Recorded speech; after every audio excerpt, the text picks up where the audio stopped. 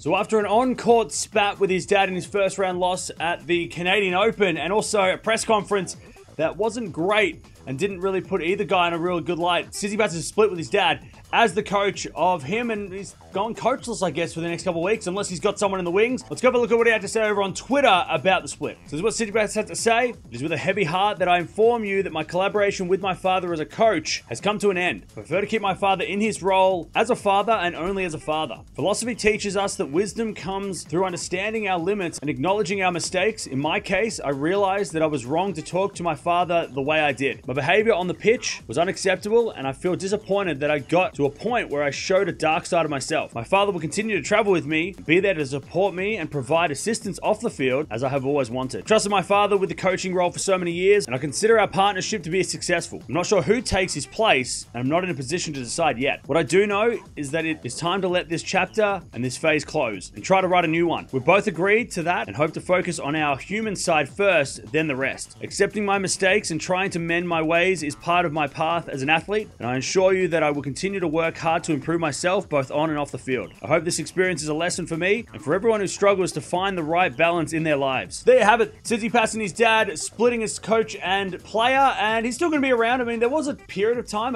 maybe a year ago or so, where his dad wasn't the coach and he kind of stepped away and did his thing, and some other coaches stepped in, but there you go. He's not going to be having a coach, I guess, for the next little bit.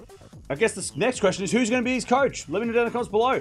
Who can coach Tsitsipas? There is a coach called Patrick Mouratoglou who's floating around. He just split with Holger Rune. Of course, Boris Becker is always a popular choice as a coach. I mean, he also has coached Holger Rune. Severin Luthi also, who was supposed to coach Holger Rune at the start of the year. He's also there, I guess. But, man, it's a little bit disappointing. Look, Steph, it's great to see that Steph, accepts that he made a mistake. He spoke to his dad in a bad way. He swore at his dad, kicked him out of the box in his first match loss. And in the press conference, went on with it a little bit, which is, not ideal. It should be dealt with behind scenes, especially when it's your father or your dad. It's such a personal thing to go out and talk to the media openly about how your dad's letting you down.